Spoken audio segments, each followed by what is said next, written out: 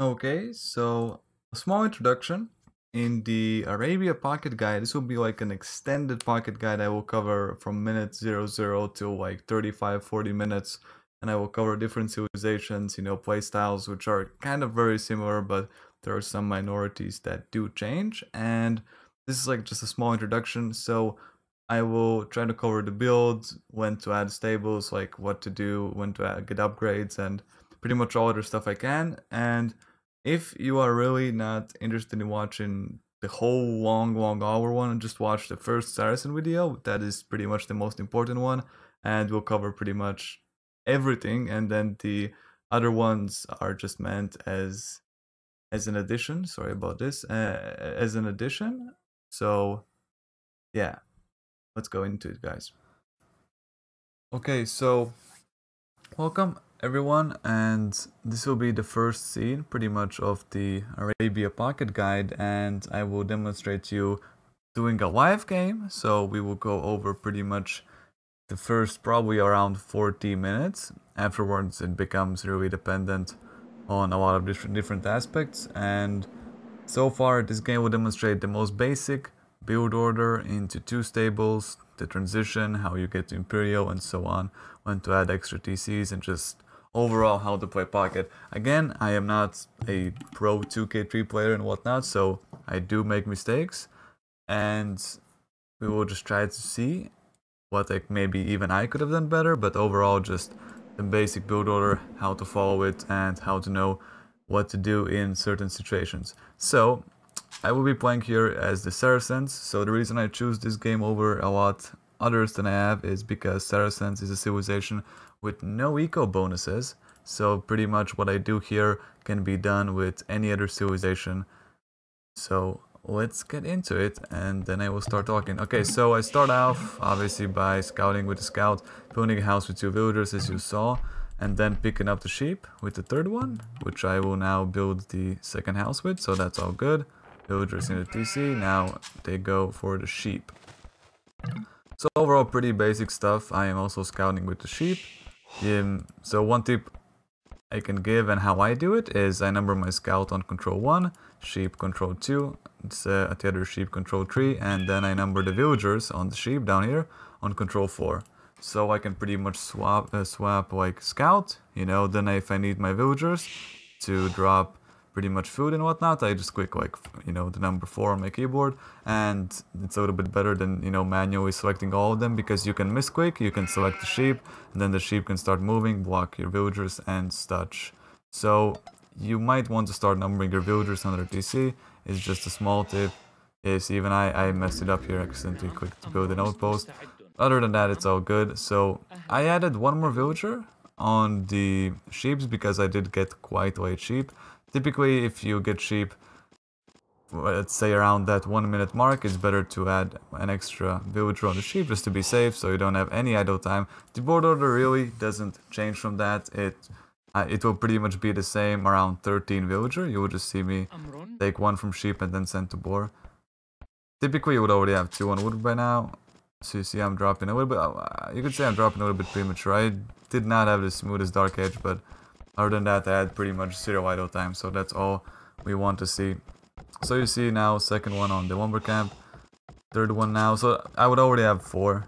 That would be the only difference, and I have 1 less on sheep, but again, it won't matter that much. So now already scouting around, finding my deer, finding my boar, looking for the extra boar and extra sheep. So you want to have 8 sheep, 2 boar, pretty much what you want to have on main eco. So now I have 4 on wood, I'm getting into boar, I have 6 on sheep, so the next villager will go and build 2 houses. So a lot of people don't do that. A lot of people build the houses with the villager that is about toward the boar. The reason I do this is because first of all, you won't get housed, like, you can forget, then get housed later on, because at 18, 20 you're gonna need to build another house.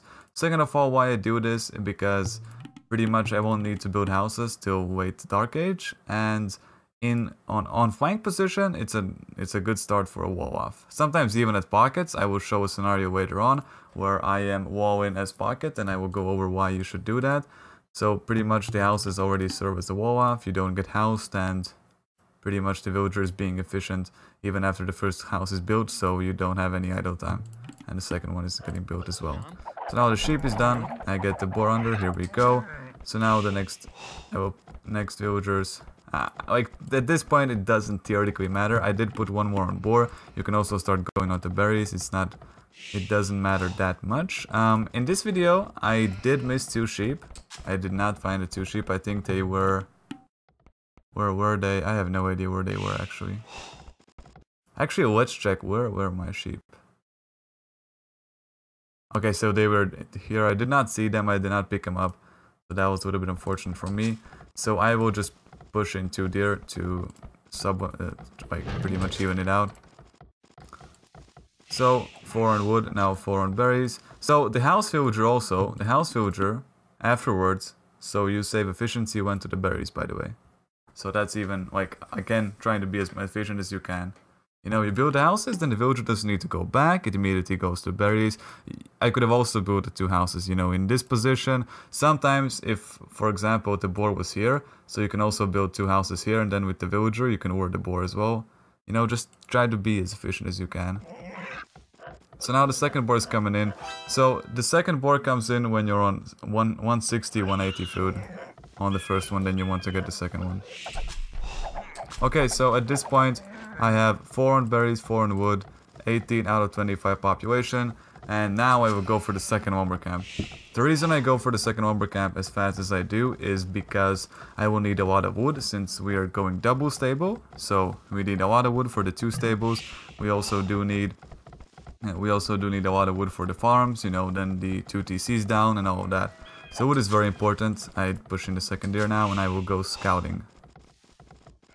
So there already was a question, when do you need to push deer? The thing is, if you find everything you can, pushing deer is always good as pocket. The problem is you might get forwarded if you don't scout. So in a nice communication game, you want to ask who are your flanks, meaning red and blue in this scenario, versus. So for example, let's say they tell you're against player 4 on their side and orange on this side, right? So you know that the 2 players left are yellow and teal. And for example, you can pretty much tell by their up times. If they are up before 12 minutes, they might be forwarding, right? So for example, if I see either one of these guys be up before 12 minutes, I will immediately start scouting and trying to find if they are forwarding. Okay? Also, if you really are scared of being forwarded, you cannot push the deer and just find 8 sheep, 2 boars, and pretty much go and start scouting out the pocket. So again, you will almost always see people pushing deer. You can see this guy pushed deer, right? Lan also. Let's see, Lan. Okay, Lan didn't push deer. Lan is already stealing sheep from the enemy flank, but that's all fine. So, like, there are people who push deer, there are people who don't like to push deer. It's yellow as well not pushing deer, although me and gray did push deer. So again, it's situational. If you feel comfortable without pushing deer, you can easily not push it if you can. And if your speed allows to push it, it's very important, if your speed allows to push it, you might want to do that. So now I have 4 on both lumber camps, 4 on each, 4 on berries. And so now the 23rd out of 25, 5th we'll build the house. All good there. Just the Dark Age builder is pretty basic, it's pretty simple. So you would already ask, what would you do with all these villagers without the deer? I would have already placed 3 farms. Pretty much, you see my wood count allows me to do that. I would have already placed 3 farms. And I would have, you know, like, the rest of the villagers would have been on the sheep. The thing is, I'm -2 sheep, so I'm trying to pretty much even it out by wearing 2 deer, which is about, you know, that 200 food-ish mark. It's a little bit more, it's like 250 on a good day, but just trying to even out. Yeah, see, now I'm even doing that, adding those 2 farms already. So, again, the problem is, at my level, I don't really keep track when I add the farms, right? So you can add them faster. For example, if I would have 2 more sheep, I could even delay them a little bit more, but typically you want to start adding them around this 8-9 minute mark, if not even faster, because you can't have 10 idle villagers under your TC when the sheep runs out. You want to start slowly but surely adding them in the Dark Age and have around 6-7 farms already in the Dark Age if you can. So now you will see me add 1 more, and now I'm going on to gold. I'm also... Is my scout? Okay, I'm still trying to find my sheep, by the way, at this point. I'm still trying to find my sheep, but I won't, because they're here. Like, look at that, just... Oh, no, they got stolen. Okay, so they just got stolen by someone. Okay, so now we put 3 on gold. We are on 26 out of 30 mark. So, one more thing about womb, before I start saying the second thing. If you don't feel comfortable wearing boars without womb, get womb when you're going after the first boar. And if not, get womb before you quick up the feudal age. So now I add 1 more on wood, and I add 1 more on wood. So I will cancel the bills now. So now we have... I will put these on stragglers. You see, I'm already adding a ton of farms. I will get womb now and then quick up. So, small recap on the Dark Age. We have 4 on berries, 5 on wood, 5 on second wood, 3 on gold, and we already have 2, 4, 6 farms. And 4 on stragglers right now. So at this point you can... So, just 1 second, let me put the barracks. Okay, so I quick up, build the barracks. So I will build the barracks and then a house with this villager. What you need to keep track of. I'm very greedy, I will push even 1 more there, but at this point what you need to keep track of, once you reach feudal age, you need 300 wood for stable and the blacksmith. That's all you need to keep track of. Literally all you need to keep track of. You can keep adding farms, if you know you will have that 300 wood. So for example, I already have 200, right? And once I will be about 50% feudal age, I will be already on that 300 wood mark. So if without this deer, I would have added like 2 more farms, for sure. See, already closing in on that 300 wood mark. So definitely could add at least 1 or maybe even 2 more farms. And that is just because you have already 10 on wood, which is really good wood income. And you need that for the double stable. A lot of people like doing 27 plus 2. I wouldn't recommend 27 plus 2 because the reason pros do it, because it's very situational and it's very needed. So now I will explain, because again, there was a person who asked while we're on the subject, why go 28 or do you go 27? So I will explain why I pretty much always do 27 nowadays. And also, if you go 1 stable, if you go 2 stable, so while we're going on that feudal age, I will go over that because obviously it's very important for a lot of you people. So let me start with that already. So first thing first, and then I will be saying is the reason 27 and 28. So obviously 27 is 1 villager faster, meaning let's say briefly 30 seconds faster. Okay, so why 28 is pretty much as good on timing and a little bit better on the eco side. So let's say you do 27. Let's say you do 27 and you have my distance, right? So pretty good, pretty far distance towards my enemy flank. You know, pretty close to my flank. So let's say we would have this guy, player 5, do 27, which he's already doing, right? Oh no, he's actually doing 28 as well. So never mind. He just went up without womb. Yeah, see, he's very greedy. You should never do this. It's very greedy to go up without womb. But other than that, let's say he would do 27 pop, so he would have 26 villagers, I have 27. Let's say he would reach castle age 30 seconds faster than me, right? The time he will need to cross this distance to get to my flank, already those seconds will be passed, right? So pretty much, even if I do... Oh? Okay, I don't know what happened there. Okay, sorry. Sorry about that. So as I was saying, even if I do 28, me being 30 seconds faster, having the defender's advantage will mean that we will plus minus be on the same page in this situation, right? We will be pretty much at the same time here, just because of the distance alone, right? Obviously, he could be 10 seconds faster, but still, it's a lot better to do 28. And the second reason why it's better, because if you do 27 plus 2 into 2 stable is very hard to pull off, and now I will explain why 2 stable is better than 1 stable, and you will see a good example, you will see a very good example why 2 stable will work better as 1 stable. But the most common one for me to say is you can get 6 knights out very fast, and they can do a lot of damage. They can completely neglect the flanks army, and flanks, you know, as we know on Arabia, in most cases are in that feudal age, going for those archers. As you can see, double archery coming out from my flank, double archery from the enemy flank. So you can see that in these okay level, around 80 nix level Arabia games, high 17, 18x level, right?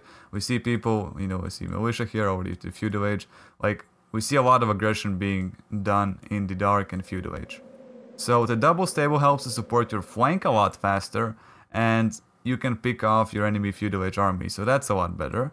Second reason is that the double stable has a really smooth follow-up on the 3TC, because at that point, once you have those 6 knights out, you pretty much can stop knight production. If you don't waste your 6 knights, they will be pretty much good for you for quite some time. So we will see me make those 6 knights, and then I will talk over that. But just 28 is a lot smoother, it's a lot safer. It's easier to do, it's more practical because 6 knights out really fast is very deadly. And even if the pocket does 27, you will still be in the same time because of the distance. So even if he comes to you, you will already be in the castle edge by the time he reaches your base, and you can defend with the 2 stable defenders advantage. And then you will just have a lot better economy. So, let's keep going. Hope I covered that as good as I could. So you now see me, the barracks is up, I'm building 2 houses with the villager. Now you will see me take 2 more villagers. I'm not gonna make these weird mistakes. Okay, now I do it. Okay, so now we're in the feudal age. You will see me add a blacksmith. You see, 450 wood. So if, without this deer, I still would could be able to add, you know, 2 or even 3 more farms. Yeah, pretty much 2 more farms. That would leave me with 330 wood, which would be enough for the stable. So here we go, stable coming out with 2 villagers, blacksmith with 1 villager, and with a really good civilization with economy builds, if you can afford, get double bidax, right? So for example, let's say Mongols or Persians or Huns even, like the Saracens don't have the economy, so can't do that, but with a really good civilization you can get double bidax once you're already in feudal age. So I make 2 villagers, now I'm on 29 villager mark, and I click up to the castle age. Right, so now I'm clicking up to the castle age, always good. And you can see that, for example, Lan is ahead of me, and the reason he's ahead because he's 1 villager less, right? So let's see how he plays this out, and let's compare. I'm not like just trying to compare the builds. He's a very good player, a lot better than me, so let's see how he plays. He already is walled up, as you can see, and so he's doing 1 stable, by the looks of it. He might add a 2nd one. He's also playing gods, so no eco bonus on his side as well. So let's see how we played out compared to him. You know, just comparing the 2 stable to 1. Also, some things to note, I do add 2 more now on the gold. So now we have 5 on gold, 5 on 1 wood, 5 on 2nd one, 4 on berries, and then everyone else is on farms. I have 2, 6, I have 2, 4, 6 farms right now. I could have already had 7 or 8, and now I will pretty much get the double bidax in the next few seconds. So now just a little bit idle time, as I said. I messed it up a little bit because I was focused on my scout. Just trying to do some harassment on that part, but that is all fine. So, you will see I'm getting double bidax now. And at this point, the reason I'm not adding more farms because I'm waiting for the horsecover upgrade to research. So you will see me click horsecover any second now. Here we go, I'm getting it now. And now I will add a 2nd stable, and I will add 2 more farms. You will see me add a little bit more later on as well. So, I will be double stable against Juan, who we can all see is on 1 stable. Right, so let's see. My flank is also harassing him. We also trapped 1 of his villagers. So that is pretty good. And let's see how it will play out from here. So just a lot of X is happening, sorry. I don't know why I went there. Okay, so you can already see I have a lot of resources stockpiling. It's pretty good economy. Almost 500 wood, almost 400 food, 300 gold already. So pretty good, you know, pretty nice build. Wait 1 second, let me lower the audio a little bit maybe. I think it's a little bit too high. Okay, so double stable is done. Okay, so now it is very important. Tip: you can get wheelbarrow instantly, but I usually make 2 to 3 villagers. Okay, 2 to 3 villagers, and then get wheelbarrow. So you will see me queue 4 knights, like 2 knights from each stable, right? And now we will go over why this is such a good play to do. So we can see Lan is still 1 stable. He will now clean up the forward from Mr. Full. And now I will have to clean up these archers from player 6. I don't know they're there yet, but my ally will tell me, so I will need to clean up that, right? And, you know, it's pretty much 6 archers with fletching. So let's say I would be 1 stable. it would be pretty hard, right? I would make one knight and he could pick it up, so I would need to mass. Obviously, it will still be okay, but you will see now the nice advantage from having 2 stable. Here we go, 2 knights queued up from each. I will delay Bowsaw, so I'm not getting Bowsaw. You can see Janik is getting Bowsaw, Lan is getting Bowsaw. I like the Bowsaw if you don't have a good economy civilization till around below 20 minutes, right? We already have second TC coming down. You will see me drop a third one soon. And I will delay Bowsaw for some bit because I just can't get everything running. There we go. I made 2 villagers, gonna make 1 more. As here we go, already 2 knights coming out. So pretty explosive with the double stable, you see me queue. So I will make 6 knights in total. So now he X's the archers. I know I can take them. I have the double stable knights, already 3 knights out. Now I will go for the engage. And I will clean all of this up, right? And this is just a small example why 2 stable is so good. You have the advantage on the enemy flank. And you can easily clean up any feudal army. Let's say he would have even more archers. Let's say he would have like 10 archers. Still with 6 knights, it's pretty easy to clean if you micro your knight. So he's focusing this weak knight. You see, I'm trying to like kite a little bit around with it. And now I will just, you know, let him clean it up. So now, 6 knights out for me. 3rd TC incoming. 2nd TC incoming. So 3 TC and that. And now I get the wheelbarrow. So as I said, I made 3 villagers, then got the wheelbarrow. You see, I'm pretty nice on economy, I have the resources. Now I'm just going with my flank. So you can see I'm on 6 military, and if you look at Lan, he's barely on 2 knights, right? And he's on 3 town centers. He has 1 villager advantage, but he's 6 knights down, right? And this is just me being able to mass so much faster than him, and, you know, having the access to the double stable. Obviously, he did get harassed. That is true. But, you know, there were also archers coming to my a little bit later, though I did clean them up. So obviously there are a lot more aspects, but other than that, it's going pretty okay. Let's see, Janik on this side, you see, he did 1 stable as well. And he already has 3 TC going down. He didn't get wheelbarrows, so he is 3 villagers ahead of me right now. So let's see how it will play out. The 3 TC is already done. You see, I'm like just going full boom now. All TC is full of villagers. At this point, I am adding farms every time I have enough wood. So it's all about adding farms and getting that farm eco up. I still keep 5 on gold because I will need the gold later on. So now you can see all of the TCs are working for me. I'm going full boom right now, having the 6 knights. There will be a lot of X's. It's just us communicating. You see, Lan only 2 knights right now. He has only 2 military at this point, right? And even though like these 6 knights will pretty much serve me till a long time. So obviously, as I said, not ideal. You have to try to fix all of that. So it's going pretty okay. I'm booming up 40 villagers already. Getting that Bowsaw now on 20 minutes and diving a little bit on these archers. So again, the thing is, a lot of newer pockets, and me myself, I was always wondering how do they all get the knight mass, you know, how do they all mass the knights so fast? And it's really not about massing them so fast, it's about not losing them, right? So these 6 knights you will see will serve a really long time, and we will also cover the aspect of building a monastery and healing them up, and how does that play out, and when to add more stables and when to start pumping them out. So at the moment, it's all about those 6 knights and boom. And you see, I'm not making any more military. I did even get some idle time. Forgot to build houses, but I'm just focusing on my boom.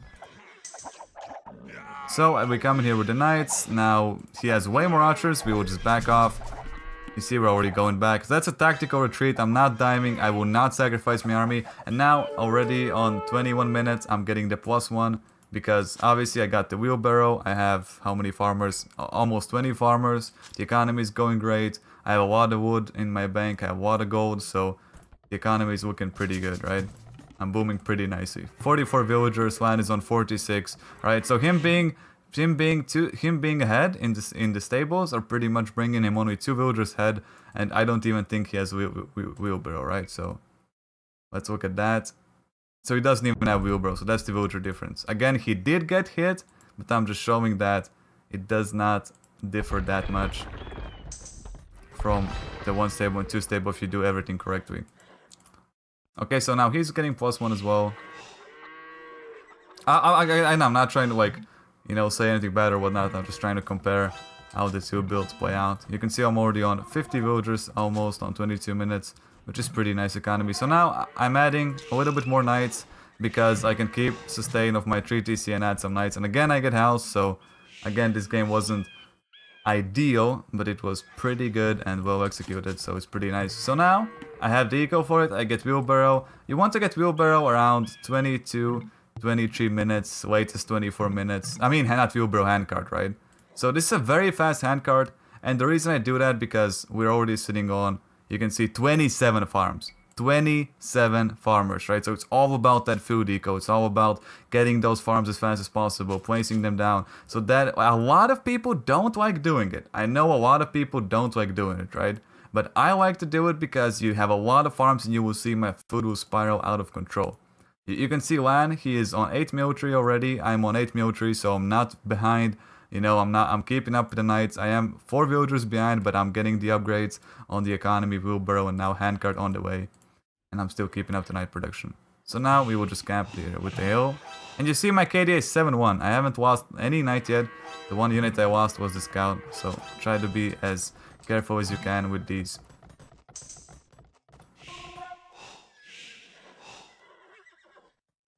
So now I'm getting bloodlines. I know they're coming here. He already has bloodlines and +1 as well. I don't have bloodlines, which I will get now. You see he's only now getting wheelbarrow on 24 minutes. Now we will go for the fight, and I know we can take the fight, so you will just wait. I'm just waiting for the bloodlines right now.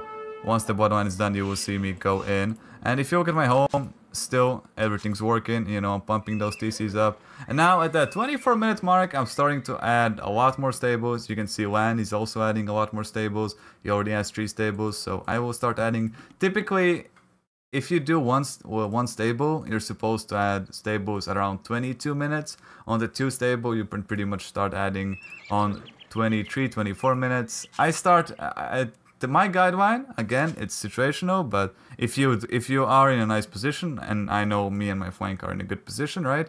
So you know he's not dying, and we can go for a more standard play.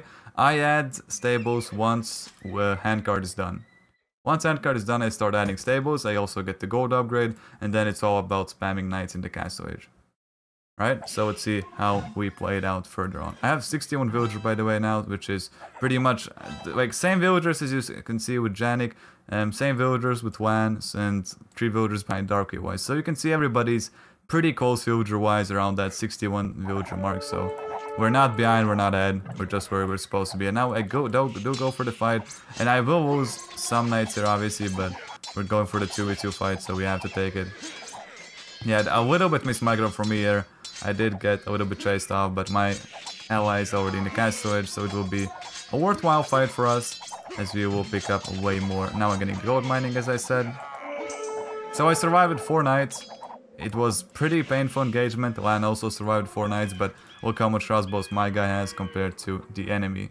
So pretty worth it for me. Now let's see how we proceed. So now I pretty much have 3 stable. I'm adding the 4th one now, and you can see the food is already spiraling out of control. The wood is really high. Now I will add a lot more on gold. Typically, this is what I'm still trying to perfect. When I start to like spam these knights, I do miss the gold yet. Now, so also there was a talk when to add the monastery. It's really, you don't want to add it too fast because monastery is like 3 farms at that point. But you want to add it when you are facing a lot of archers. So let's say, for example, now you see I have a lot of weak knights. We took the big fight, and now I want to go heal them up. So let's say around that 25-minute mark, you can add a monastery pretty much if you can, and then you bring your weak knights, you heal them up, and then you bring them back to battle. If you're facing full feudal age archers and you are raiding and then going back, you can add it faster, but typically, again, it really depends on the situation. If you are really have let's say 6 low knights at, you know, those first 6 knights are all really low on 22 minutes, then you can try to squeeze the monastery in there. But at this point, it's really all about trying to mass up as much knights as you can and then heal them up. So now you see me adding even the 4th stable because, again, I have a lot of wood. You will see me drop a lot more farms. We're already sitting on 37 farms, so the economy is looking pretty good. So let's see how we proceed from here. So let's go. I'm not getting +2 yet because we did kill a lot of crossbows from purple, so I'm not really scared of crossbows, so no +2 yet until I get my economy going. And now we will try to pressure over on purple.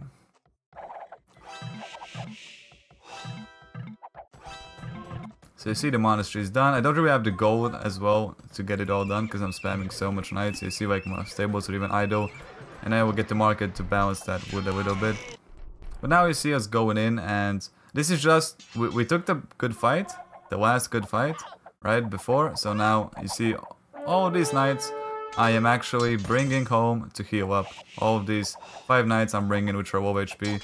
Now killing purple's crossbowman once more. So you can see, the guidelines you want to have is 27 minutes. You want to have around that 100 population. That is like complete pro level. Obviously, I'm gonna get that 100 population by minutes 28, but that's all good. So you can see 80 villagers, you know, close to that 100 pop. Economy is looking pretty good. Also mining the second gold already. Now I'm getting husbandry and chain barning. Again, you can get these upgrades way faster. You really need to understand it. So guidelines which pretty much you have to look at. If you're facing a lot of archers, you need to get the second upgrade a lot faster. If you're facing a lot of, let's say, cavalry, so knights from the pocket, let's say a lot of knights, you can delay that +2 because the +2 won't help that much fighting against knights. So you really need to understand the situation. Again, what are you actually facing? So let's keep playing. Now, you see, I don't have a lot of military. 14 military, I mean, it's not bad. Same number, really, as, like, you can see land, you know, yellow is even on 7, Janik on 8, so it's not like people don't have or have knights. So now I'm gonna come in with more knights. So now you pretty much see me spam as much as I can. I have 4 stables going, you can also add the 5th one, and I will just try to keep this knight spam up while I'm booming. Also getting heavy plow now. A lot of people like getting heavy plow a lot faster, so just trying to comment everything I can. Again, going as in depth as I can go. But so the upgrade priority is, in my opinion, the eco upgrades is this: wheelbarrow, bowsaw, handcart, gold mining upgrades. Then you get the heavy plow. So that's pretty much my upgrade priority. So yeah, just a quick note there. So now Mr. Foe is fighting. A little bit miscommunication there. I didn't know that he's here.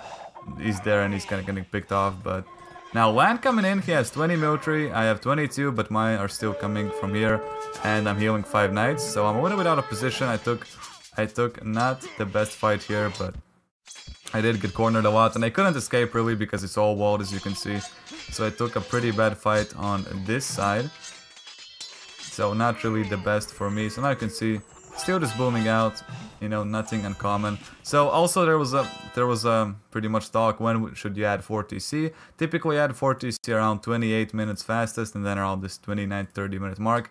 And the thing is, you don't really need it, but it helps, and it also helps if you're getting raided, right? So like these mining camps are very exposed, so TC here is actually pretty good because now the villagers can move in there if you do get raided.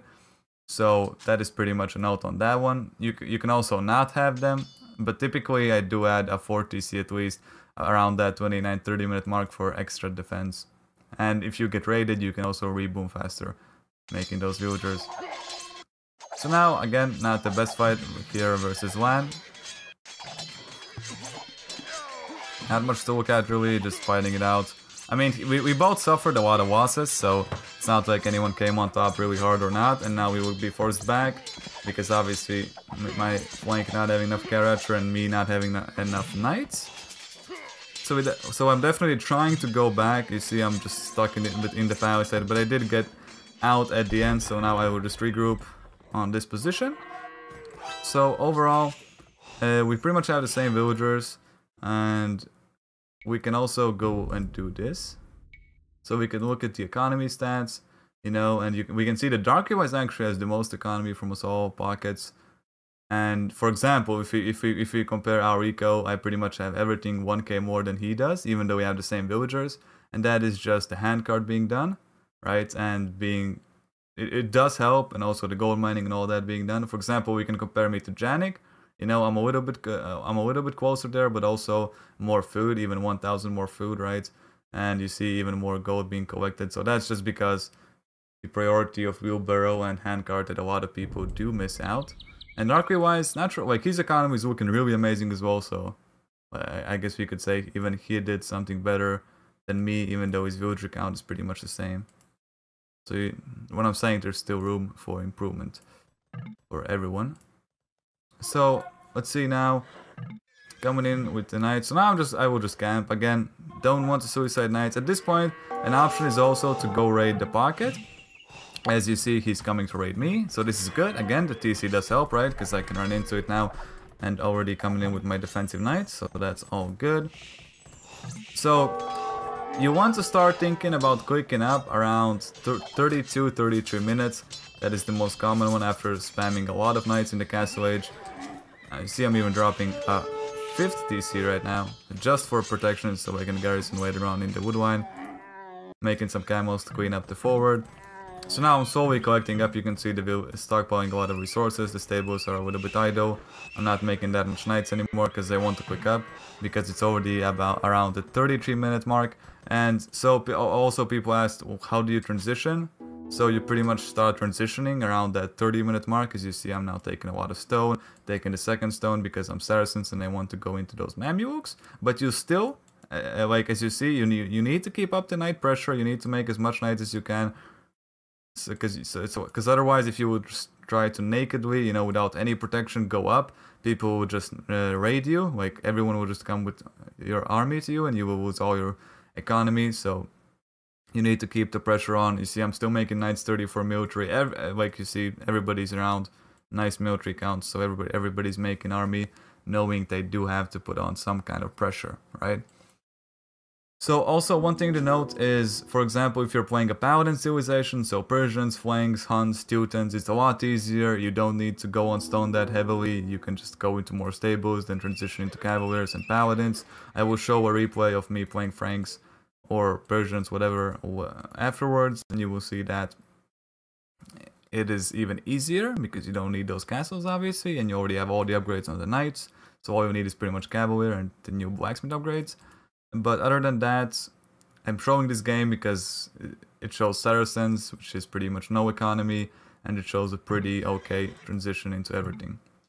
So at this point, as you see, still coming in with the knights, trying to do the damage, and just meeting land now. Okay, never mind, he's gonna go past me. Okay, now we're gonna take the fight. And now, I know what the flank is behind, we hit him a lot of times. Now I will go to the pocket. As you see, I'm already 20 villager lead almost on him. 120 villagers, so I have a really good economy, and I click up on around 23 minutes. So 33 minutes I click up, sorry, and I will be Imperial around 36-37 minutes, and that's pretty good. I'm still keeping up some knights, and now obviously I will start to switch into those Mamelukes.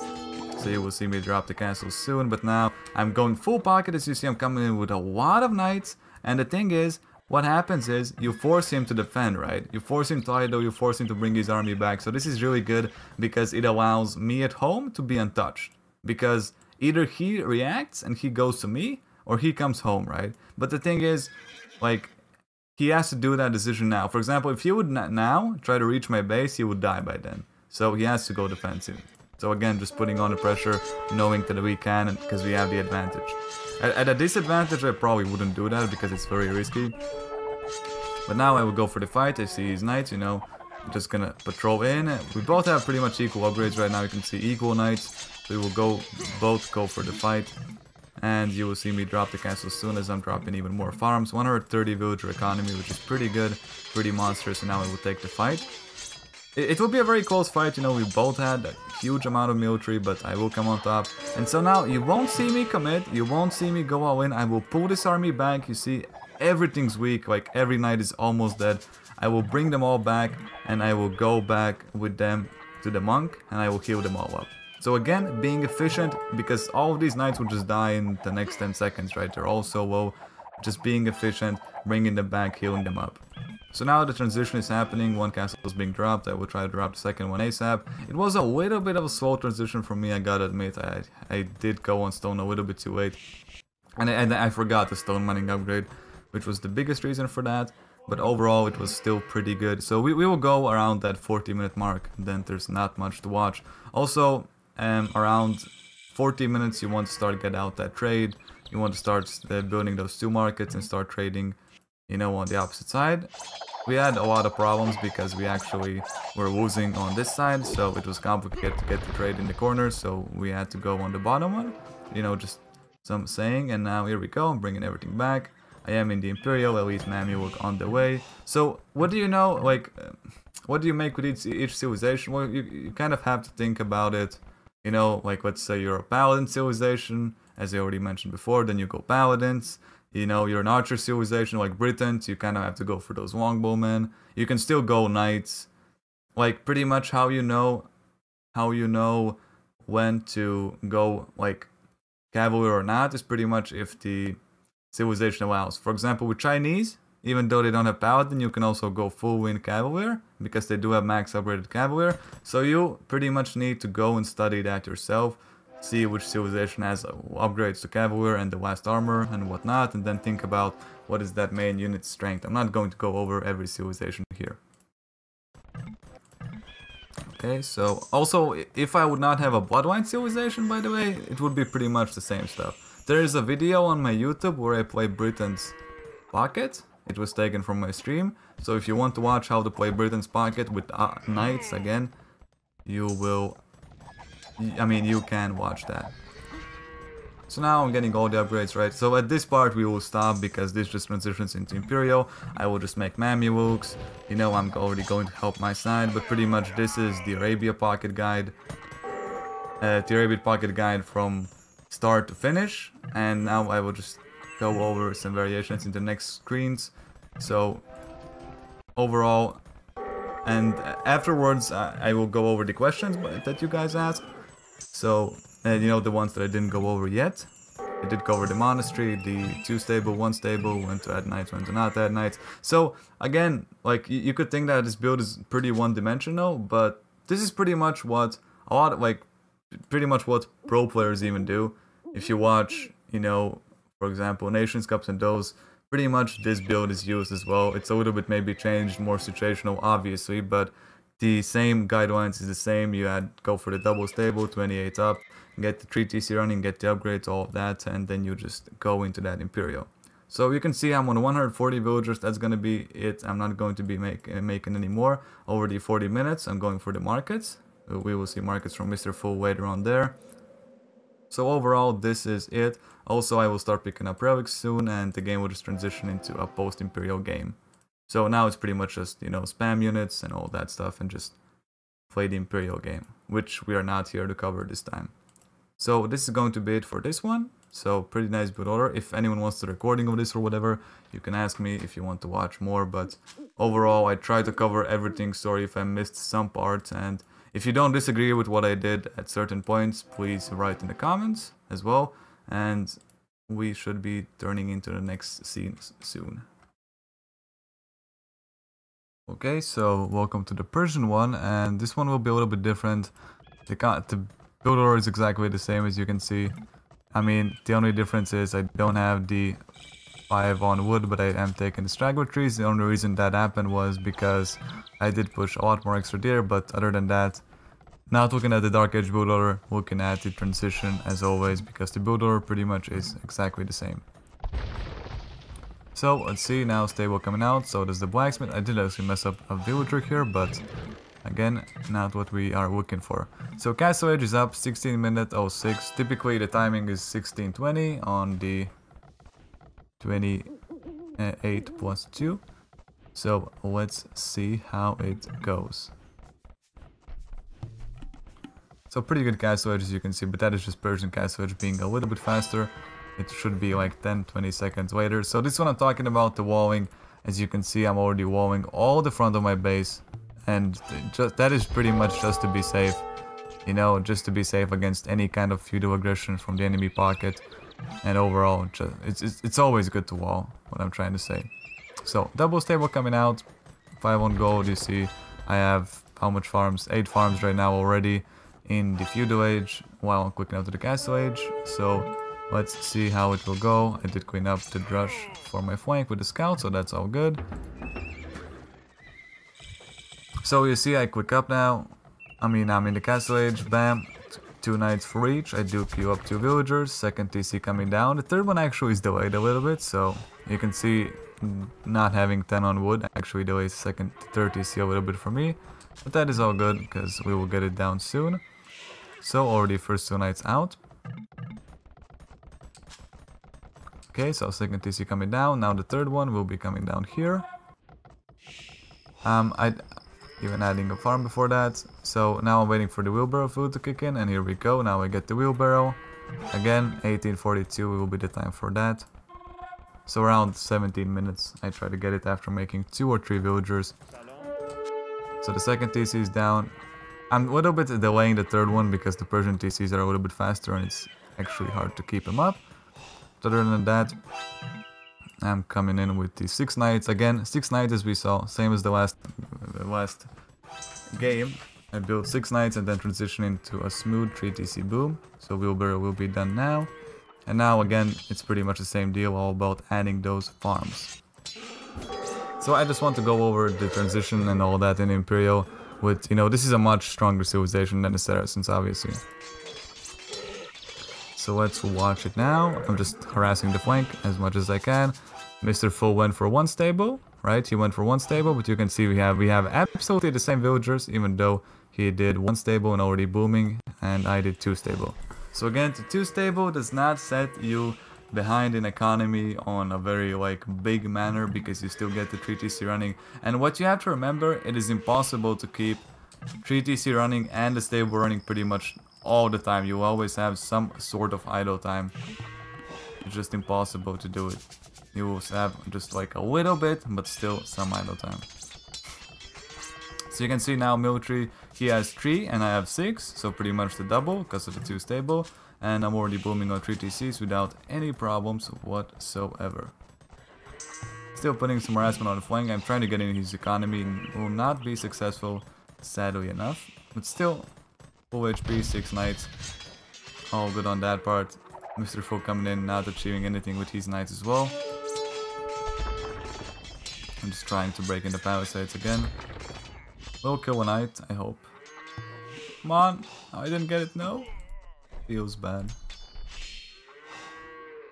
So overall, just basic stuff. I'm not adding any more knights because the 6 again is enough. The thing is, the 6 knights is pretty much enough because nobody will actually be able to deal with that until they get their own army. So still just basic 3 TC booming. Already on 56 villagers, you can see a pretty good economy already. So I already collecting up to that handcard. Now I get handcard again around 23-minute mark. So you can see like I already have the basics under, and now we go for the 2v2 fight, and you see I have enough knights to support my flank completely, and we can easily go for the 2v2 fight without, you know, me suffering any losses.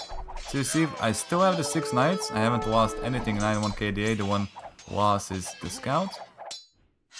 So still try to manage your army, try not to lose them. That is what is very important.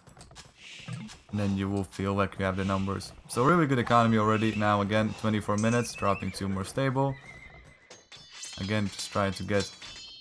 You can see like a lot of things are repeating itself, you know, the economy and all that. I pretty much have a pattern that I use, and it's kind of working for me, so pretty happy with that. Still, at this point though, I'm not getting any upgrades. Last game I did get them very fast. The reason I'm not getting any upgrades because I'm literally not facing any army. So now I'm getting at them around the 25-minute mark, and this is just because I can.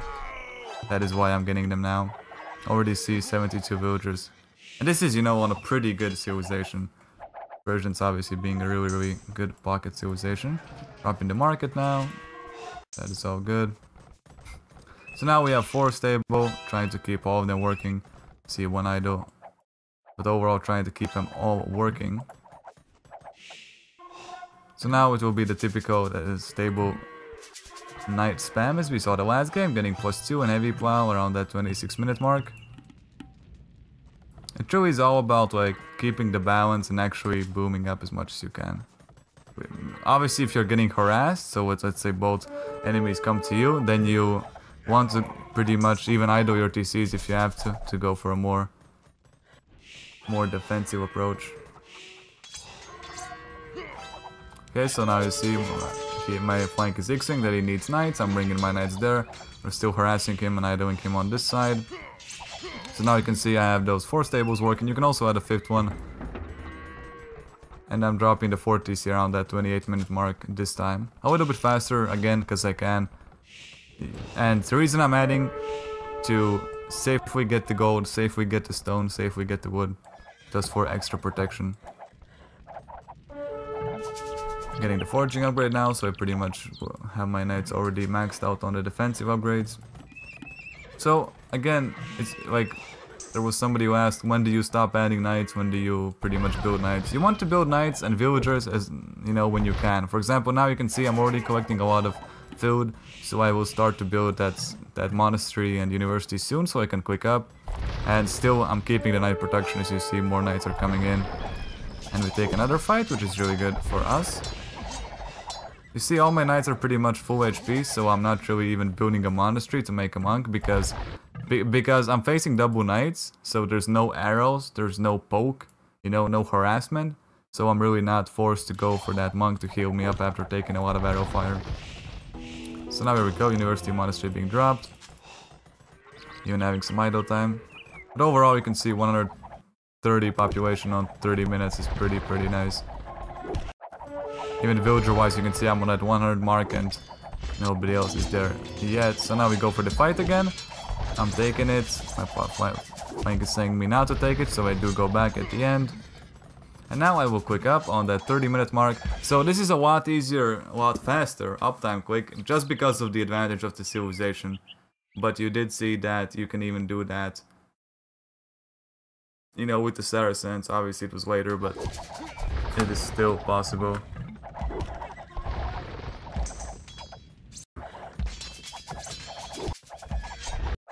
So we still have me, you know, going for those knights. I'm still trying to keep... So I did idle the stables, obviously, a little bit to quick up, but you can see everything's working again.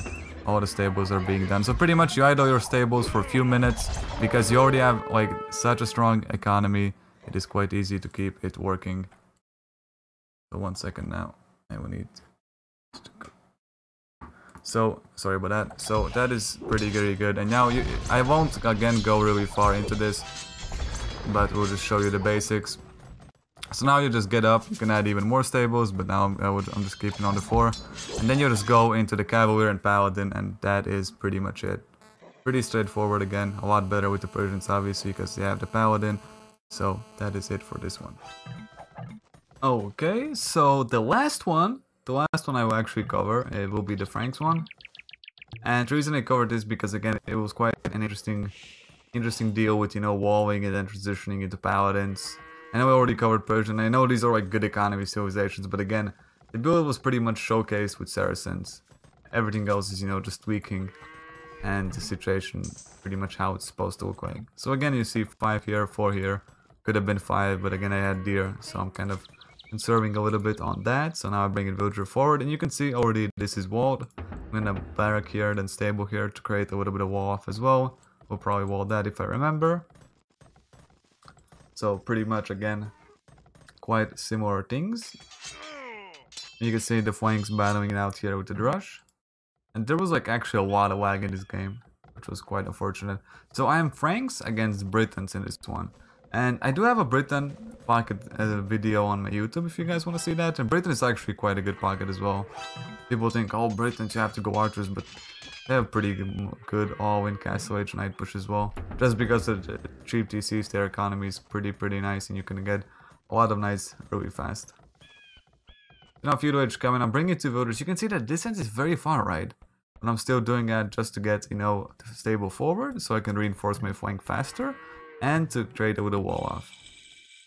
So, like for example, if units come, you know, I see them with the buildings, and I do have a little bit of a worn off. So I can react properly. Or accordingly. I don't know how you want to put it. Okay, so stable blacksmith coming down now. There we go. You can see I'm bringing 5 on gold as always. Bam, and I click up. Here we go. 1630, pretty much basic uptime. I did have some idle time. You can see Belgium is a little bit ahead of me, but There's always idle time with lag. I mean, not always, but you know what I mean. A few seconds is not a big deal overall. So you can see now we have 5 here, 4 here, 2 on the stragglers. Just adding the farms now slowly, getting double bedacks. Again, want to go pretty heavy, you know, double stable coming down. So to be efficient with these 3 villagers, I will eat the deer. So when I go to the TC, I do have that 35 food, which will in result give me a nice economy boost, which is obviously nice. So overall, not a lot of stuff happening again. Just want to showcase the early mid Castle Age. Might even show the Imperial, because like you will see a lot of, again, pretty much all in Castle Age Knights. Okay, so now bringing down 200s with the food, as I said, trying to be efficient. Build a house here. I think I built another one. Okay, not. Just gonna go get the deer.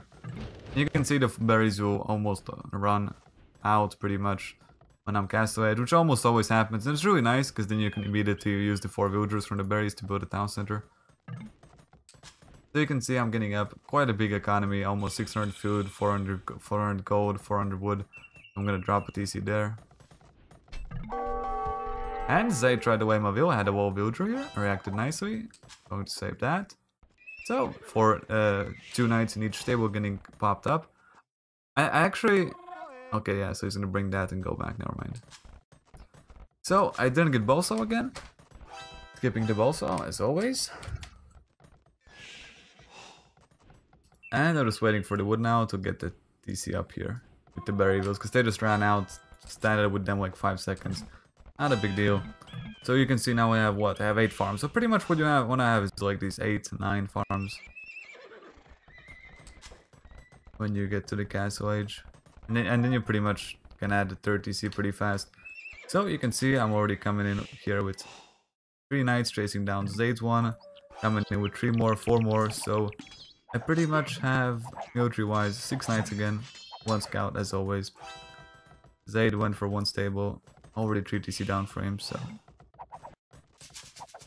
now like see now I have to like pretty much double the knights almost he has, so I can definitely scare him off. Thus I can defend my flank. Thus I can give him time to actually boom up to the Castle Age. Right, so again, double stable, the advantage it does provide is you can, you know, go for the fight. For example, if I would have 2 flanks fighting it out, let's say, I don't know, in the middle of the map, like here or something. I would come in with 6 knights a lot faster than he comes in with 6 knights, so that would allow me to win the fight. Again, why double stable is more efficient, unless you're actually pre-made. Only reason I would go 1 stable is if I'm pre-made and we are like full team wall. Then you can choose when to fight. So now you can see I'm coming in with my 5 knights. I actually did lose 1 here, which was quite bad. But happens. So now still 5 knights. I think I already got wheelbarrow. Let me check, I actually might miss that. Yeah, I already got wheelbarrow. I think I got it after like 2 or 3 villagers. So just 3 TC booming right now, 41 villager, pretty good stuff. You can see that Zade, since he went 3 TC 1 stable, he's way ahead of me. But military wise, I'm way ahead, and you can see we're taking the fight really nicely. Zade's knights are out of position. So overall, you can see again, the knights bringing an advantage overall in army count. And army is very important, because army can do a lot of damage. Even though I'm like behind in villagers, if you have army, it's a really nice position. Now still, you see, you can fight. You can have the high ground, and I also have 2 more knights than he does. So definitely he cannot fight. So now he's only now getting wheelbarrow. So if you look at the economy, let's look at the economy. Obviously he has more villagers. If you look at the economy, we can see that he's, you know, barely ahead of me. Like 400, barely 200, so it's not like the end of the world.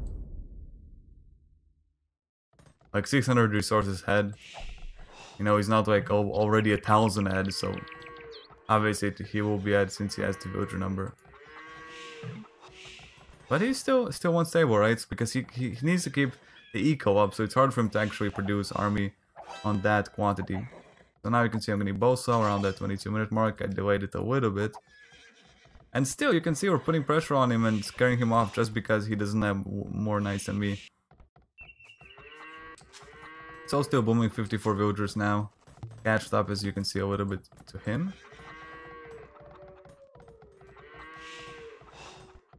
Okay. So let's see now. You can see now my guy's already up, right? Because he didn't have like any pressure to deal with. Because I pretty much killed all the knights here and saved him. Again, just gives a little bit more breathing room. Obviously this guy's already up, the opponent flank, so that's pretty good for him. But for example, let's say I would go like 1 stable knight and then Zayd goes 2 stable, and my flank's already losing, and then he just gets destroyed, and it doesn't matter if I have, you know, 3, 5, 10 villager lead, I'm still going to get wrecked 1v2. Alright, so you have to think about the big picture, not yourself. Only that is. Okay, so you can see still booming around. I think I'm gonna get handcard soon. Around the 24-minute mark, a little bit later than in the Chinese game, like 1 minute later. But still, you kind of want to get it before 25 minutes. Yes, he actually did not even get it, just queued up more knights. Just because I realized I have to help him. So you can see, you know, there's always like situations you have to think about. I realized that, you know, I am a little bit behind Zayd in economy just because of the score. So I knew I had to go a little bit more knights. So I get handcard around that 25-minute mark, but I have already a little bit more knights out. I already have, you know, 11 knights into play. So I know that we can go for the fight a little bit better. So now I will regroup with him, with all my knights. You can see I'm still spamming, so I'm actually going for quite, you know, quite a big number of knights this game compared to other games. One misplay I did, I don't know why I was getting a lot of stone. I have no idea why. So now, only now getting scale burning, because again, remember I talked about, unless you're fighting a lot of archers really fast, you don't need that scale burning. You saw me get it in the Chinese game because we were putting pressure, a lot of crossbows in the back, but now in the Frank game you see, I wasn't fighting anything except Zayd's knights, because the flank didn't have any army, meaning Grey didn't have any archers. So I skipped the scale burning and went for more numbers than upgrades. So I'm getting it only now because I know he's in Castle Age, so I know I'll be facing crossbows or cavalry archers or, you know, any other type of archery unit. So you have to like think about what will happen in the future. Okay, so now X, so we can take position on the high ground. Here we go, and he does have a nice number of knights, right? I mean crossbow. But I'm definitely chasing it off and wanting to go for the fight. I'm gonna back off a little bit. So I'm on 13, he's on 17, so he has way more numbers, right? And you will see now it will be quite a disaster, because again, we were completely out of position here. Like, just because of that. And he should have walled. This was his mistake, he didn't wall this up. Maybe he did? Oh, tell me he walled. Yeah, see, that was his fault totally. Because if he would have walled, and I would have understood what's actually going on, because my reaction time really sucked. I mean, it's both of our faults. I'm not saying it's his fault. It's my fault as well for not reacting accordingly. But you can see now a lot of aggression happening. You know, knights everywhere, and now I'm trying to keep up the pressure. I already have +2, so now I'm just pretty much going all in knights. So again, 96 pop around that 27-28 minute mark. So you won't have that 100. You can see Zayd has 110, so he's having a pretty good game so far, compared to me. Okay, now getting husbandry forging, so I can reinforce the knights faster. Now we go for the fight, because I have to go for the fight, because my guy's getting completely under attack. Bringing in more knights from Zayd, I'm also bringing in more from my stable. So now it's all out brawl, you know, just spamming knights at each other like crazy. So I just want to show with this one, you know, how much you can mess up and how much it will cost. You know, he lost a lot of villagers, a lot of idle time there, just so we can force them both back. So now I'm dropping the forward monastery to heal up my knights. You can see it's a lot later because again, there's no archers, means there's no immediate poke, means you're not going to get your knights really low really fast. So now after we tank the first big fight of the game, only now I'm actually getting monastery down because my knights are quite low. So I'm on 92 villagers, Zayd on 93, so you can see I catched up on economy. I'm still behind in military by 10, which is obviously not good, but I at least catched up in the economy. Okay, so you will see now that we will just slowly push it out. I'm already spamming knights all across the place. Pretty much have, as always, 4 stable. You can go for 5, it's definitely fine if you can keep it up. So 4 stable out.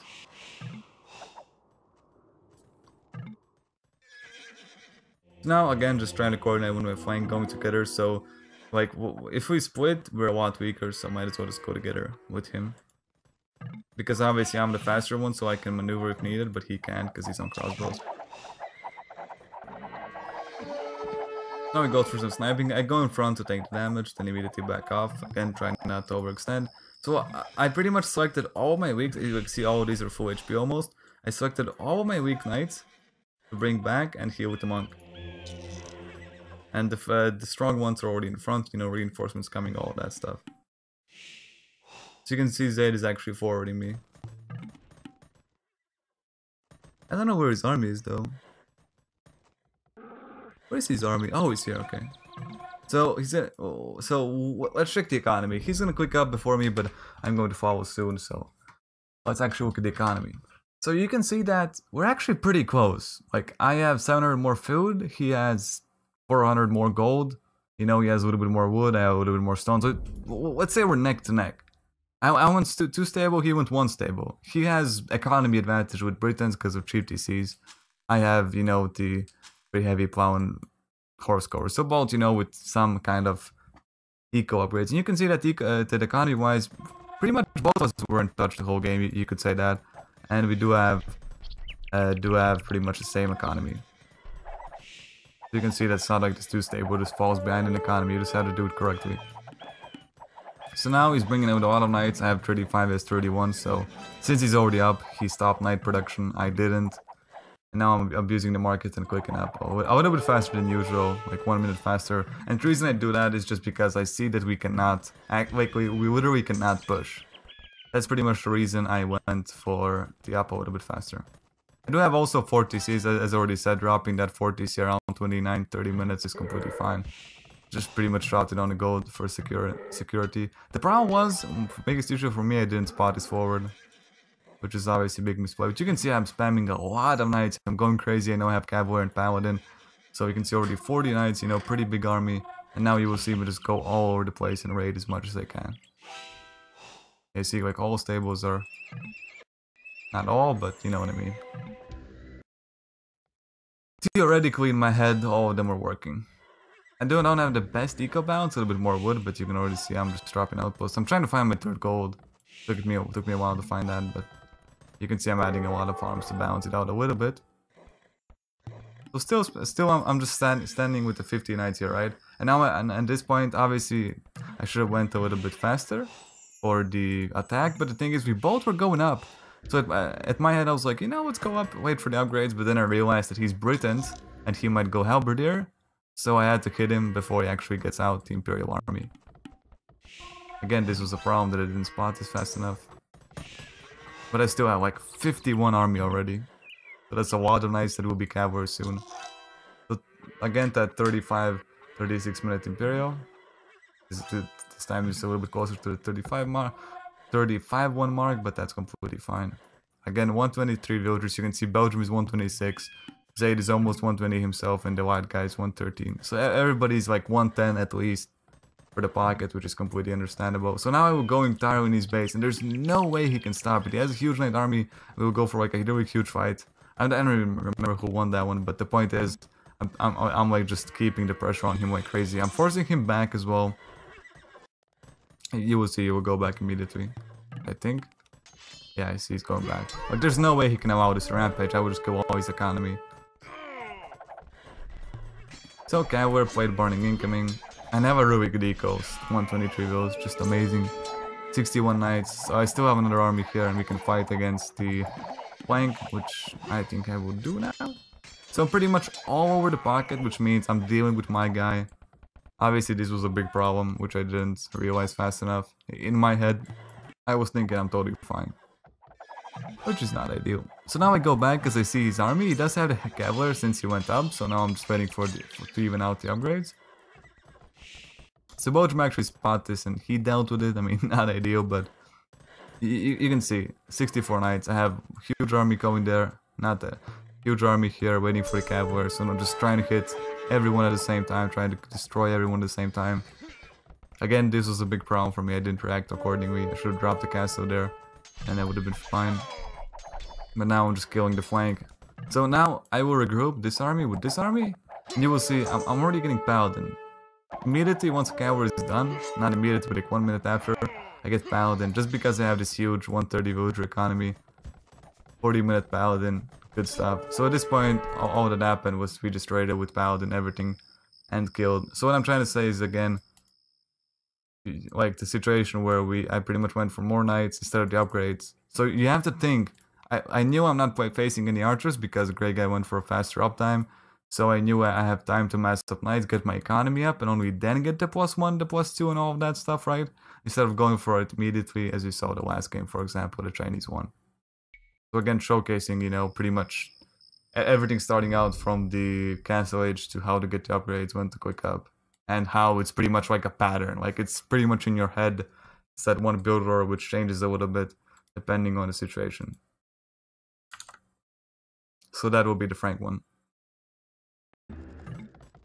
Okay guys, so this one will be a Chinese one, where I actually went up on 29 because I had a really good Chinese start, and typically you can go up on 29. You can see my time is still reasonably okay. Pretty much the same as Eclipse, which is the Viking pocket on the opposite side. So I did push deer and my economy is going to be pretty good, and I just want to showcase how it will play out. So again, 5 here on wood, 4 here. I think I added this one on wood as well later on. I just walled up. And you can already see that in this game also I did wall up the front, walled this side, I will wall that later on with stables, and walled here as well. So again, quite important to wall, and not a lot of farms because I did push the deer, but that's totally fine. So let's see how it will play out. So this guy will build a stable, then I will bring another one to build a blacksmith. I see I'm bringing 2 more guys over to build the stuff I need. So the reason I didn't show the Dark Age because the builder on a base is pretty much the same as the Saracen one. And again, we are just looking at the Castle Edge more than anything. Just harassing a little bit with my flank, not a lot of stuff happening there. So you can see it's gonna be 5, like it would be 10 on wood, but these guys are building, so you can see I'm on a lot of straggler trees actually. Because I know I will have enough to quick up, and I will go for horse core and then go for more farms. Okay, here we go, stable is down, I'm gonna wall it up, then double stable on here as always. So again, on a normal basis the builder is pretty fine. Like typically if I would not have pushed here, I would be on 0 wood, because I would have all the farms down already. You can see my uptime is still pretty nice, 1623. That's because of the good Chinese start. Getting double with axe now. You can see I'm already on 7 farms. Typically I would already be on 9 at this point, but again, I did push the deer. So I see that Eclipse's scout is near, so I wall in my villager, because otherwise he just comes in with a scout and kills my vill and I lose the stable. So you have to be wary of those things. And now, this villager is gonna be idle. Like, he literally has my villager pinned, and my scout is, you know, on the opposite side of the map, so I'm not gonna bring that one back. So you will see this villager actually be here idle pretty much till the Castle Age. Which is not ideal, but what happens, happens. So, you can see 2 for 6 here, we have 5 here, so 11, and then 5 on gold, 4 on berries, and the rest on farms. A little bit, you know, different build, 1 more on wood, but typically that guy would be on straggler anyway.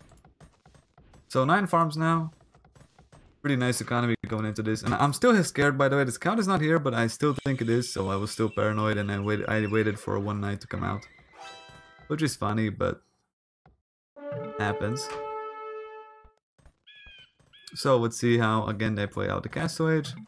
So berry is done pretty much at the exact time it hit Castle Age, so those 4 villagers pretty much are meant for the TC. So second TC coming down, and third one will come down here in the next seconds. Here we go. So as always, you know, TC is getting dropped. Getting out those knights. Already have 1 knight, 2 knight, 3 knight, 4 knights coming in. You know, 1 more queued up. It's going to be another one queued up in the next seconds. Here we go. Another one queued up. So again, pretty classic here early Castle Age start. So 6 knights and triple TC down. Pretty easy, right? Obviously China does have some kind of eco bonus, but pretty much achievable with any civilization. With most cities you might have to skip the 3rd TC for like half a minute. So now coming with the knights, the Vikings, as you see, is going double stable as well. So you will have a number of knights as well. Now I'm collecting all of mine. It does take time for them all 6 to be together, which sometimes is an issue. I did get wheelbarrow as well, so no bolsa yet. Again, going for skipping the bolsa, you know, to get wheelbarrow, which is a pretty nice choice because then you have more food income. The bolsa kind of just gives you extra wood. Okay, so I actually overstepped here a little bit. As you see, my 2 of my knights are pretty much 1 HP right now. I'm immediately bringing them back and realizing I cannot fight this, so my flank will actually die. This was a pretty rough fight for us, but there was no way I can actually help him because he was too deep. So at this point, right, you have to read the situation. Even though your flank's gonna be mad, you cannot go for the suicide play, because if I go in there, right, I mean, obviously I misplayed a little bit because my knights were out of position here and I didn't want to like go past the TC. But what I mean is, if I would have stayed, I would have lost, you know, these 2 low HP knights, maybe even 1 more knight, and, you know, probably green at the end would have picked me up anyway. Again, it's hard to read these situations. If you see, like, I didn't know that my guy was there at the end, and I didn't play that correctly as well, but at the end I just chose the safest play and went back with my weak knights. So you can see I'm already bringing these back, and even though I'm gonna be pretty much only on 4 knights right now instead of 6, it's better to bring these ones back than just lose them for no reason. So you can see 41 villager already booming pretty nicely, dropping a lot of farms. I'm keeping 3 on gold. You don't really need more, you can also keep 2, but like until you start spamming knights out. So now we go full defensive. I'm already bringing my 4 knights and the scout back. These 2 already are coming here. Now getting bolsa with 20 minutes, 21 minutes. You'll actually see me go for quite a fast monastery. I mean, not a fast one, but like I remember one of you asked, when do you go for a monastery? And in this case, I would drop it reasonably fast, just heal up the knights. So you can see the low HP knights are already in position. And again, I'm playing on 4 knights, getting scale barning now, 21 minutes. It's 21, 22 is pretty standard time to get +1. We're going for a typical build. And you can see Matthew's playing gods and he already has even more villagers. And he did go for 1 stable though. So he does have a little bit better economy. Okay, here we go. The +1 is done. And you already see I have quite a bunch of wood, so the monastery gets dropped down at 22-20. So that's pretty much just because we are raiding against crossbows and I need to heal up my stuff if I can. You can see 53 villagers booming out pretty nicely, not adding any more army, just living on what I can right now, because like unless you really need to, you don't really need to add knights if you're keeping up the pressure, because if they come for a fight you can just go back if needed. So here we go, this is up, gonna be 1 monk out, here we go. Now I'm gonna get handcard around 23 minutes, you get 23-24, you can see Bolt is also getting it. He's playing as the China pocket as well. Yeah, he's also adding the 3rd stable, so pretty good stuff. Okay. Still smacking down the archery, not really doing that much. I mean, now I have pretty much 6 knights in position, you know, also 2 being healed that will get healed up soon. Now I'm actually starting to add more knights. You can see, like, I have the economy, like, once handcard is done, obviously there are always exceptions, but if everything's going smooth, once handcard is done at that 23-minute mark, you get the gold mining, bloodlines, and you just start popping out a lot of knights. Because you pretty much don't need any eco upgrades at all yet, I mean anymore, so it's all about keeping 3 TCs running and pretty much keeping the stables running. So you can see now I'm starting to add more knights, already on 14 military, which is pretty good. Haven't lost anything at all, so gonna kill these up, then, you know, bring even those forward, and now just pretty much spamming out knights when I can. So you can see 25 minutes, I have 70 pop, I mean I have almost 90 population. So as I said, the guideline is pretty much 24 minutes, 70 pop, and 27, 28 minutes, 100 pop. So let's see if I can actually achieve that this game. Again, you see I go back, don't have to go suicide with your knights. It's all about dancing around and letting the crossbows poke. Now X, and I'm gonna move in front, and we're gonna have the high ground so they can't fight. Getting +2 now with 26 minutes as well. because, you know, we were going a little bit more aggressive. I actually overstepped there a little bit, lost the weak knight, but it wasn't the end of the world. I'm just dancing around because I don't want to go. I really didn't want to fight this, but since my flank actually went in and we had more crossbows, I actually went for the fight. And at this point, I know I'm going to lose all my knights. A little bit idle stuff there, but that's fine. So you can see, 27 minutes. 27 minutes, 98 pop Matthew, 94 pop me, 95 pop Fusion Bolt, 92 Eclipse. So you can see everybody's around that 90, 95 population. That is pretty much the guideline you're looking for. Obviously, you can always do it better and better. So now we actually did lose that fight because green had, you know, stables near, so he's actually able to pop out more knights than me, and I already went back here and regroup, knowing there's no point for me to fight that. So all of these, I think all of these are gonna go back and heal. So now I'm adding, you know, 4 stables, 27 minutes, starting to spam out 1,000 knights. Still 3GC working, you know, I'm just popping around everything I can. And booming up slowly. So you can see there's like no magic anything here. 28 minutes getting gold shot, you can see I'm getting that as well. So you can see now it's, you know, just 4 stables spamming knights. One idle villager chilling. Nothing that complex. And the good thing is, you see, like, my guy's walled. You know, I'm partially walled, so if they come here, I have the TC here close, and then they can react. Pull these goes back, pull this back. It's like a pretty walled base, you know. He can't just run in here from the front and kill me, you know, because then I will react, I will see and just wall it up. Now I'm coming with a lot of knights, and I'm going full on raid him. As always, about that 28-29 minutes, I just like start spamming a lot of knights everywhere. You can see already 33 military for me. You know, I'm all over the place, spamming the knights, going aggressive to my guy. He's killing my flank in the meantime, but he's losing a lot of economy in return in his base. Getting heavy pull now with that 29-minute mark. So pretty much the standard build I do. Already 100 villager mark, and about before 30 minutes already 100 villagers. Now it's all about spamming knights, keeping up the pressure, and then clicking up around that 32-33 minute mark. Okay, you see, just harassing him like crazy. Still adding a lot of farms, I don't even know how much I have. Yeah, 40 farmers, that's totally normal. So now I need to add the university, get the market down if I need to abuse it a little bit, and just go all in. So you can see I have knights here, a little bit misused, because I was confused that my flanks getting under attack in the front, so I was just patrolling them. You can see I have knights here, I have knights on the pocket, so I'm just trying to keep everyone busy at the same time. So yeah, that is what you want to do.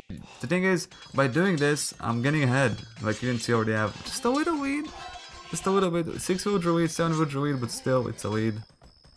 Nevertheless, I'm, you know, keeping the pressure at him, so not getting harassed at home. Now I'm going for a good fight as well, and green picking up these knights.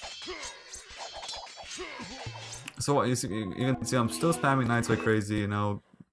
All the 4 stables are working, constantly spamming knights all over the place. Still finding it out here, you see, like still idling him. Three knights, you know, it's idling pretty much 1 TC fully, you know, all of these kind of messy. So again, even though you're trading army because of that, you're getting a nice economy lead. So now you can see I'm already collecting up slowly. I'm not like spamming those knights that crazy. I still have some queued up in the stable, but you know, now just taking a little break. Idling for like pretty much with this economy, the good thing is you pretty much have to idle for about a minute, if not even less, and you can already see I have the eco. Right? I still have a huge number of army, 40 knights. You know, I pretty much lost, you can see 20 already, so pretty much made about 60 knights right now, and I'm just ready to go. So now we'll just go in the... Yeah, I'm trying to get in the economy with the flank. This was actually pretty sad time, because now the Vikings started to swing, and this game went on for like half an hour. But I just want to showcase the villager number around... I'm pretty much around that 120 mark already. Still making villagers. You can see 35-minute Imperial for me, 35-minute Imperial for Usain Bolt, so... Again, going for around that 35-36-minute Imperial, as always. And this is pretty much the standard thing I try to do every game I can. Okay, so I will just go up, make Cavalier, Heavy Camo, you know, I'm already taking stone. Somewhere-ish, maybe, and maybe I'm lying. Yeah, you see I'm already taking stone, so, you know, preparing for the late game Chuko news and the Rams and whatnot, so that's all fine as well. So overall, like, I know that I have max already the Cavalier, so I'm happy, you know, just spamming Knights because I know I will upgrade them to Cavalier anyway. Bringing more villagers to get some forward building, some market and all that stuff. You might be being harassed by the blue here a little bit. Overall, you see it's like a pretty steady game, 120 bills. Spamming Knights, killing stuff. So that's gonna be it for the Chinese one. Again, I just wanted to showcase the Castle Age. That again, like the timings are pretty much there, and you want like what numbers you want to have, and that you do want to wall if you can. Like I had pretty easy walls, you know, wall the front here, wall this. I was pretty much secure till this area, which is already quite a big deal. Obviously, you can wall everything. I could have walled this and this, but the reason you want to go for the front wall is, you know, so you can react if army comes down from the left, for example, or from the back. So that's gonna be it for the China one. So let me just pause it here, and so yeah, that was the one. I just wanted to showcase again, you know, the clean build order, the transitions, the timings, how it kind of all adds up, and how smooth it is if you do it correctly.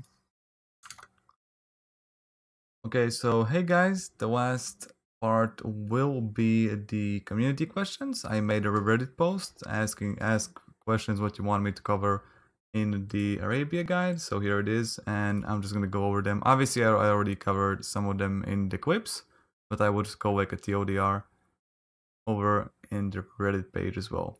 So, Jupiter's videos seem to just the standard play, make few knights and then boom off 3 TC. Again, covered that in the video. 27+2 seems to be the standard. I already said that again in the video that 28 is a lot better because you have a lot better economy and the 20 seconds won't be game deciding. How important is always counting as pocket? So the thing is, you don't really need to push the deer. If you go 10 on wood, so add the last two guys from the Dark Age on wood, you have 10 on wood. You pretty much can afford 7-8 farms and then afford a stable blacksmith once you actually get to the feudal age. So again, you can go to scout the pocket. Situations where I go and scout the pocket immediately is if I suspect he might be forwarding, or if we have Aztecs in the enemy team, so I want to know if Aztec is my pocket, or for example, if I want to know if it's Korean and if he might forward and stuff like that. If you're like walling up really heavily, then you can maybe push there and not worry about getting forwarded so much.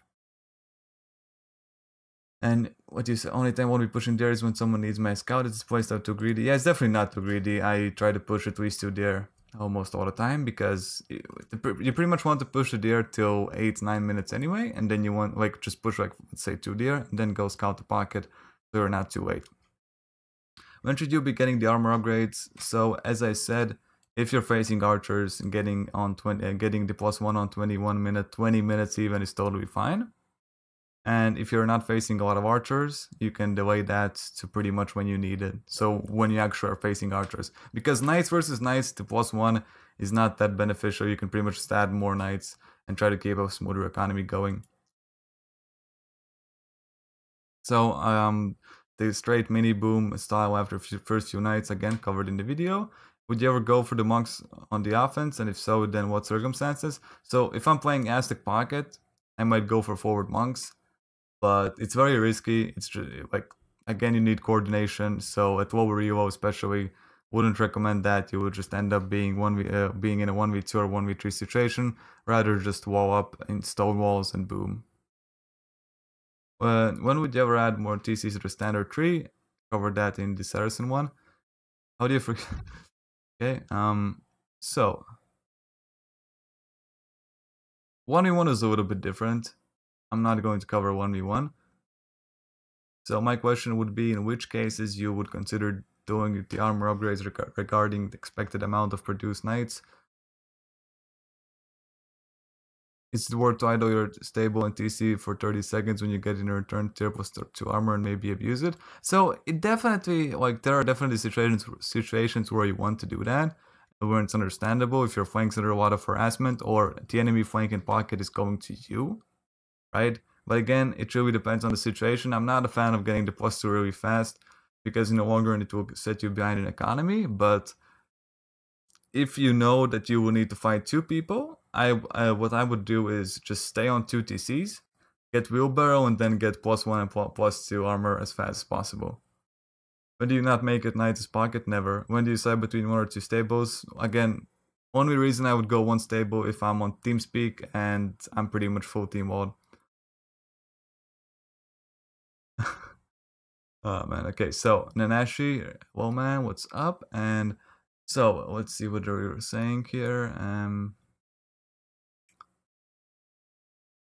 Where should I be when? What does pocket look like at minute 17, 22, and 28? So at minute 17, pretty much you want to have like DCs getting built up the second and then the third one always starting to build up. Already, you know, 4 knights queued up, then +2, so the typical 6 knights.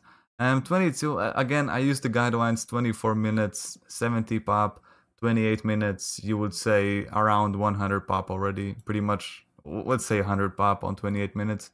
Early castles, so let's say on pocket I made 2 stables, 4, 6 knights. Where should they be? Again, you need to coordinate with your flank. My flank is on the fence. If your flank is on the fence, you can't just hang around his base for a little bit. But again, you want to have at least some kind of a wall off or a warning in case the enemy pocket goes to you. If your flank is on defense, obviously you just go to him and try to mirror it up. Like you pretty much want to be hanging around him and coordinating with him. My flank is safe but hurt by a rush. So, for example, if your flank is getting tower rushed or like really crazy forwarded with a lot of spears and skirmishers and stuff, you can't try to go hit him at home because he might not have any army at home. When should they focus on big offensive? When should they focus on booming? So once you're actually at that 27, 28 mark, when you start to have around 80, 70 villagers, you can start to harass the pocket a lot more. Before that, I wouldn't really go too heavy on the pocket. You might send, you know, 3, 4 knights for raiding, but that's pretty much just try to pick off the villagers.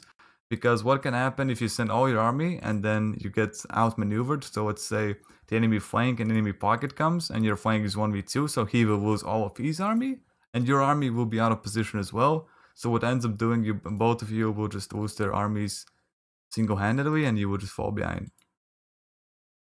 Okay, let's see. A lot of players my skill spend too long doing one or another, which causes us to lose the game in early Imperial, either because we let the flank die and the team lost map control, we went too aggressive, and now we're castle versus Imperial camos. So again, around that 27, 28, you want to start spamming out those knights to the pocket. So in case, let's say he clicks up 27 minutes, which is pretty fast.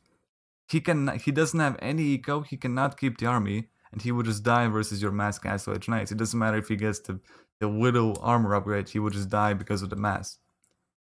If I'm not playing a Sea with great cavalry, when should I stop making knights? I've been told in Team Arabia by higher rated players that I should make a few knights even if I'm not a Sea with bloodlines or paladins. You still go all in castle edge knights on that 27, 28 minute mark, and then you pretty much want to click around that 31, 32, and then transition. Until then, you want to keep knight production. Even if you're, for example, knights without bloodlines against knights with bloodlines. Because in Castle Age, every civilization except Malayans, I don't really care about expansions this much, and I didn't cover them that much in the guide. But what I mean is, pretty much every civilization, only thing they lack is bloodlines. And that is fine. You can live without having bloodlines. How to really push and raid efficiently as a 700 noob. I might have 6 knights, I might get upgraded, but often I don't know when to take fights. Some 3 spears and garrison TCs enough to make me run away when I should take a fight. When a guy has 3 TCs, what do you do then? When you have +2, then you want to go for like a full heavy raid. If you have only +1 or no armor at all, you want to avoid TCs, you know, and go for the villagers that are like exposed on a lumber camp and stuff like that. Army composition for heavy paladin. What do you do? What to do when your job becomes to carry mostly the flank? You pretty much go all in paladin. You want to set up trade before 37, 38 minutes, because you know you will pretty much try to spam as much as possible, and then you want to add halberdiers or hand cannoneers or, you know, something depending on the situation. But the thing is, most paladin civilizations do have access to halberdiers, so that usually is a really good way to actually try and to keep the pressure on defensive side. You know, you can spam a lot of halberdier and just try to deal with what you can. Also adding siege ram or some kind of siege versus maybe mass arbalist might help. If 1 or 2 stable knights camel rushing, when to get +1, +2 and bloodlines. Again, it depends if you're facing a lot of crossbow, facing a lot of knights, or facing both. If you're facing both, then Try to get +1 in Bloodline as fast as possible around that 22, 23 mark should have both. 24 mark, get the +2, and then you should be okay. If really needed, obviously you can get everything till 21, 22 minutes, but the economy will be very bad. What to do with melee? You pretty much just go, again, really heavy into knights. And once you actually start to fall behind because you don't have the +2 armor, you might want to switch into elephants. I mean, melee is just complicated. In high elo, you will probably see melee forwarding all the time. When you add more stables, how many can you make before you're delaying Imperial too much? Again, you're not really delaying Imperial, you're just booming up. And if you have army, you're not really delaying anything because you have army. So the ideal time to click Imperial is around that 32, 33, 34 minute mark when you have around 50 to 70 knights. How to deal with the enemy forwards, pull forward or smush on, and when to do these yourself. Only reason you would ever forward with monks is if you're Aztecs. How to counter that, ask help from your flank if he has crossbows, and go pretty much full white cav and main no defense. When do you prioritize the Imperial Age upgrade over making army? Pretty much never, because if you're behind, all-in Castle Age Knights is the only way you can come back, and if you're ahead, all-in Castle Age Knights will just finish off your opponent. I've been wrecked by pocket scouts before. Is that even remotely viable? Yes, it is, with pretty much, you could say, almost every civ, but usually it's getting done. Usually it's getting done by Huns, Mongols, somebody that has good scouters. But I wouldn't do it unless you have, again, coordination with your flank, TeamSpeak, or you have played a lot and you know what you're doing. How do you adapt to Night Rush build as melee in China? I already said with melee, it's kind of tricky.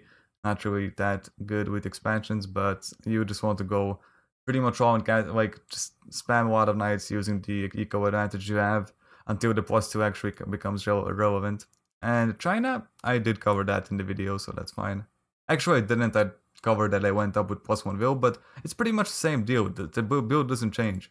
The Dark Age changes. You pretty much add +1 on food, and when you get the boar down, it's pretty much the same. You have 4 on wood, 7 on boar, and the same build. What to do against enemy pocket Indians? Just go all in Castle Age Knights. Are cavalry archers ever viable? No. They're not good, ever. Knights will be just 10 times better. So that will be it for Reddit questions. If you have any more, you can ask down below in the YouTube section, but that will be it for this part.